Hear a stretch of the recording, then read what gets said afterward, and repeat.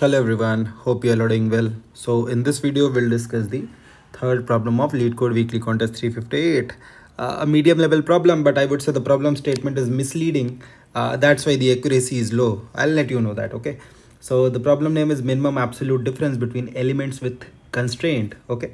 So it says that you are given a zero indexed integer array nums and an integer x, okay?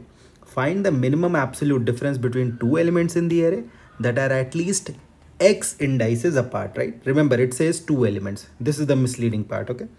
In other words, find two indices I and j such that the absolute difference between the two indices is greater than equals to x, and absolute difference between nums of I and nums of j is minimized, okay? Return an integer denoting the minimum absolute difference between two elements that are at least x indices apart, okay? So this is what it says. In short, we are given an array like this one, okay? And what we have to do, we have to find the minimum absolute difference of any two elements, right?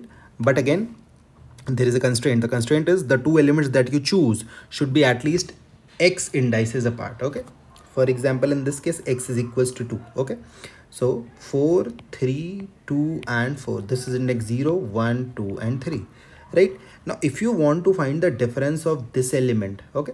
So you are bound to choose the elements which are at least at a distance of, the minimum distance between that element is 2, right? Between this and that element is at least 2. So for example, you cannot choose this element, right? If you want to find the difference, if you choose one element is this, you cannot choose this difference. However, you can choose this and this, okay? So what's the minimum absolute difference? Obviously 4 minus 2 is 2 and 4 minus 4 is 0. So basically 0 is an answer, right? Let's take this case. It's 5, 3, 2, 10, 15, okay? X is equals to 1. So that means if you choose this element, right, you can choose this as well, or I can say here you are free to choose any two elements, right? X is equals to 1 mean suppose you are choosing this as j and this as I, so basically j minus I should be greater than equals to 1, okay? So here if you choose, so you can see that yes, if I choose 2 and 3, then in that case I get my answer and that is equals to 1. That's the minimum answer. Similarly, if you talk about this one, so 1, 2, 3, 4. Now the only pair that you can select here is the difference of indices is 3. So 0, 1, 2, 3. The only pair that you can select here is this one, and hence the answer is 3.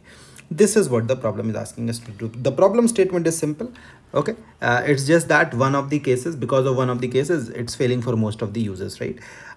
So let's see how to approach it, okay? Let's see how to approach it.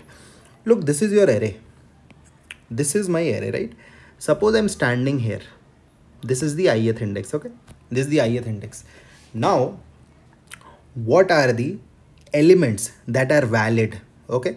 So all the elements where I minus x is greater than equals to 0. Getting it? I mean to say the difference between them, right? The difference between them is x. So choose any index x which has a difference I minus x, at least I minus x, right?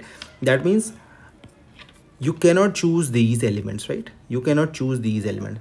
So what I mean to say, when you're standing at ith index, somehow try to find the difference, minimum difference of this element with all the elements that are valid. Which are the elements? What are the valid elements? Again, that are at least at a distance of I minus x. Oh, sorry, x. So all the elements which have index less than I minus x. Simple, okay? So this is what we do. Now comes the question, how to find the difference with all of them, right? So just see here, if I keep this data in some order, right? In some order, for example, these are the valid elements for me, and I want to find the minimum difference of any of these elements with this element. So what I can do, suppose I keep these elements in sorted order. Let's take a set, right? You can use any data structure. Set is easy to use. That's why I've used it. Now suppose this element is, let's assume this element is 5, right? And I have kept my valid elements in sorted order. So now what I need to do, I need to find that what is the position of 5 when you insert it in this sorted array, right? In this sorted set. So what I'll do, I'll just find what is the maximum element less than 5, right? Or in short, if I insert 5 here, what's the element that will come just before 5 in the sorted order, and what's the element that will come just after 5 in the sorted order, right? Because these are the only two candidates, right, to give me the minimum difference, okay, of this guy, the newly inserted member, okay, with any of the previously inserted guys, right? That's the only thing. So suppose the element is 5. So if I insert it, what's the element just on my left and just on my right? So I find the difference between these two, I find the difference between these two, and obviously I keep on updating my answer, right? Now comes the question, how do I find this, right? The element on the left and the element on the right. So again, you have inbuilt functions, right? Based on data structure, you have inbuilt functions.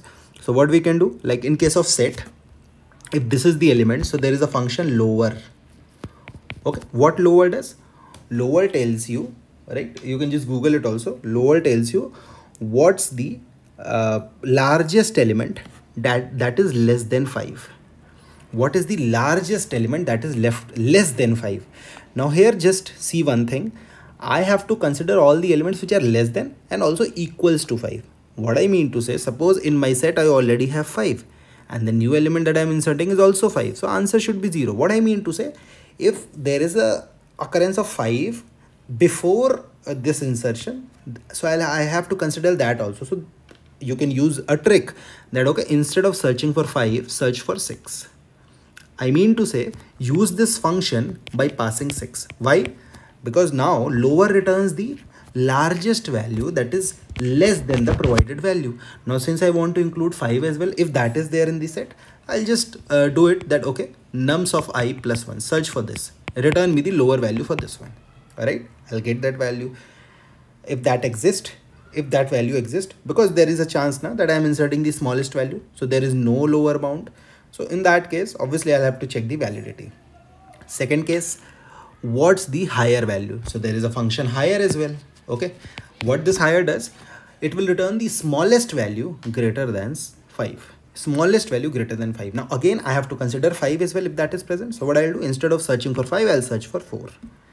Right, I'll search for 4. This is the number line, right? This is the number line. This is 5. This is 4. This is 6. Our function is returning me values less than 5, but I have to consider 5 as well. So what I'll do, for lower, I'll say, okay, return me all the values less than equals to 6. Contrary to this, if a function is returning me values greater than the provided value and I want to include 5 as well, right? So I'll just pass 4, right? Simple. That's the trick here. So this is what we'll do. This is what we'll do. Now I was talking about the tricky case, right? So here if you see na, so if x is equals to 0, just see the constraint, x can also be equals to 0. So they are picking up the same element. That's the tricky case because of which most of the solutions are failing, right? I mean to say, if you write a code such that okay, if x equals to 0, so forget about all this logic, just sort the elements and find the minimum difference between adjacent elements, right? But that will not work here. That will not work here because they are considering the same elements as well, right? So yeah, that's it. Let's see the code. So this is the tree set that I have taken. Answer is the maximum value. This is the number of elements I have. Now just see, I am at the ith element, right? Which element should I insert ideally? This is sort of a sliding window, okay? This is sort of a sliding window. I encounter a new element. So suppose I inserted the element still here.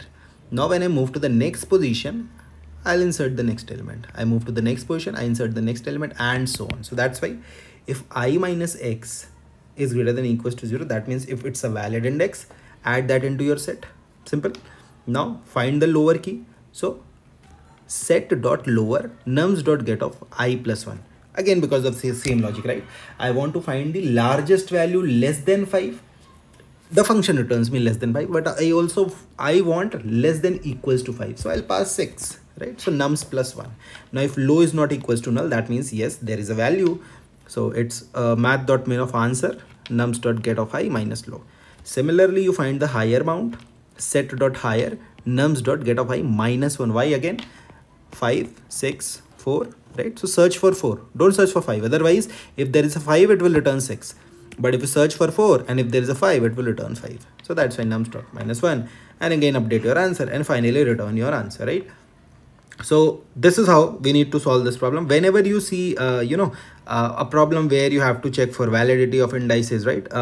Just see that can you apply a sliding window technique or not. So whenever you have to take care of the frequency, use a hash map. Whenever you have to just see whether a particular element is present or not, you can use a hash set, right? So that's what we have done here. We have used a tree set because tree set keeps the elements in sorted order, right? Otherwise you can use a hash set if you do not if you're not bothered about the order of the elements, right? But here we are bothered, right? Because we are using lower and higher functions, right?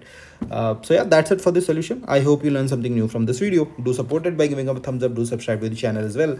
In case you have any issues related to the solution, mention that in the comment section. I'll revert on each one of them. Thank you. Take care. Bye bye.